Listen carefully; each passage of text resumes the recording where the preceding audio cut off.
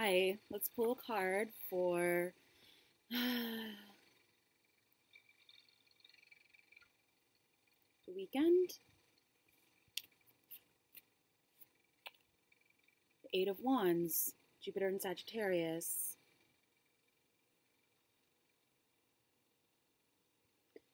Eight of Wands is swiftness. This is airstrikes. This is things going across the wire. A lot of communication, information, swift action. Ace of Cups is on the bottom there. The Lovers. Gemini.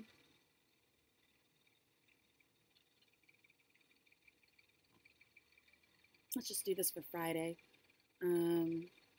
Especially since Friday's Day of Love, Venus, and got the Lovers. This is Mercury, North Node. This doesn't make sense why there is like an Archer's thing, but that would normally have something to do with Sagittarius in the middle there in the sun.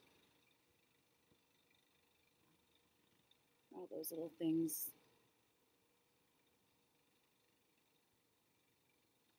This is having to make a choice, though, sometimes as well.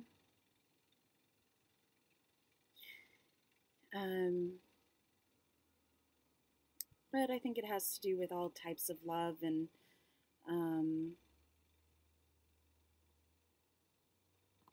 yeah.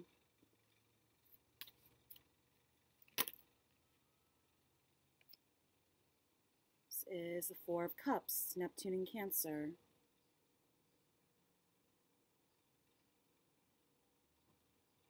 It's really dark here.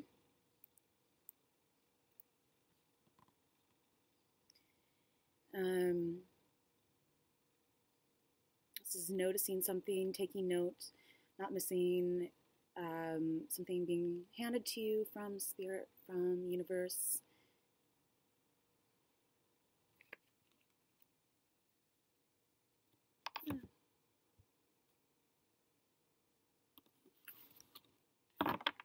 Four of Cups, Ace of Pentacles on the bottom. It's a new beginning.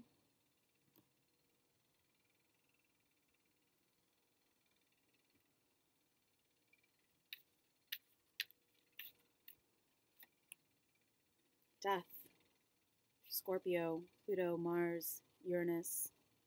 It's like the valley of death to me.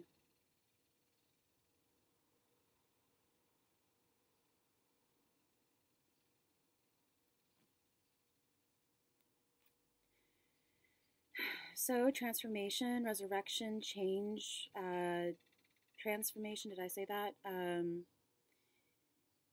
It's all these things that's coming back to life. I'm like, it's really hot today, so I'm kind of fanning myself.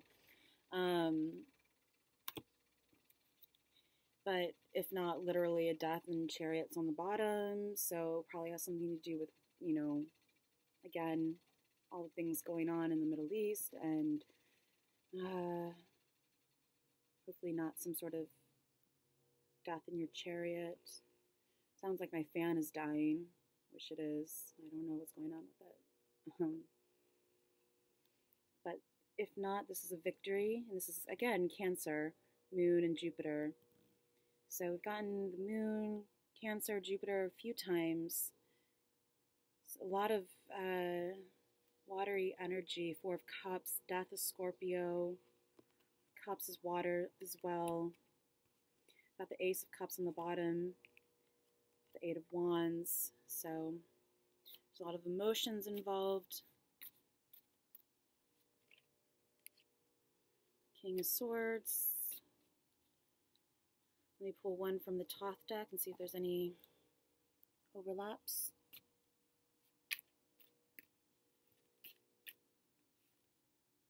Yep. Swiftness, the Eight of Wands.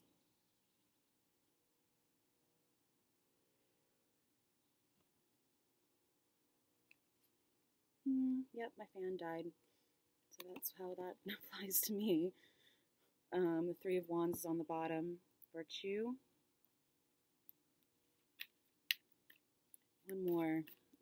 call it.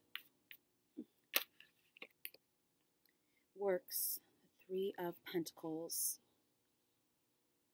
What was the other translation for this? I was watching something and this popped out. It was something having to do with the Middle East, so this is Mars in Capricorn. So like I said, Mars, in another reading, Mars is that very assertive, very aggressive sometimes energy. Capricorn, I want to say defensive almost, protective. So on the bottom is the compass. So finding your way, direction. Okay. Well, I hope that that was helpful and you see how it applies to you, and you have a great weekend. Maybe I'll do some other readings if I feel like it later on. Okay? We'll see. I'll talk later. Bye.